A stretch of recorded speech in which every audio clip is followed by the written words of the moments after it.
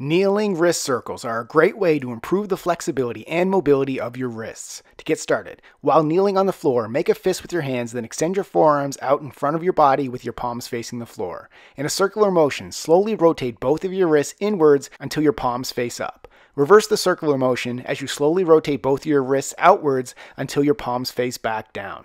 Repeat. Subscribe to get a new exercise video every day.